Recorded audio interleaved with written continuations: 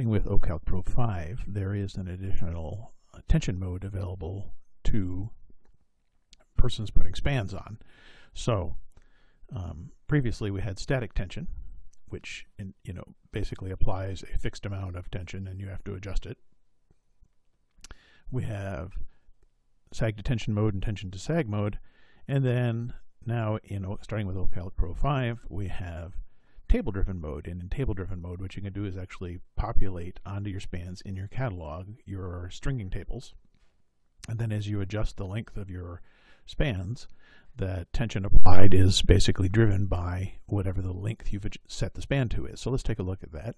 I go in and I set my tension type to tabular mode. Now you'll see that the static tension block grays out and the tension table block lights up, and if I click that value, here is in fact my tension table, and you can see, so basically the minimum value of tension I would get in this particular case is 500 pounds. Everything between 0 and 125 feet is linearly interpolated between 500 and 900, between 125 and 250, 900 to 1500, so on and so forth.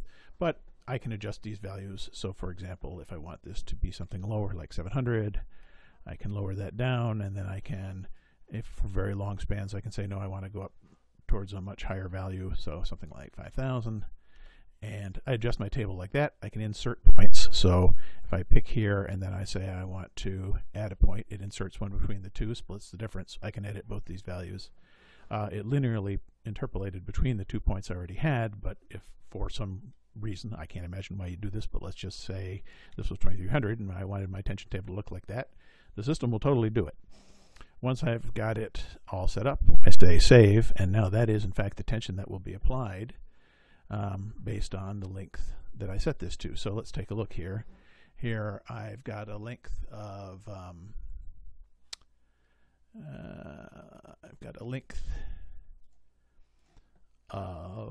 305 feet, and it's currently applying a tension of 2028. If I go ahead and I change this length down to something like 150, as we know before, since we set the table, if I now go, let it calculate through once, and look, it's now applying 1525.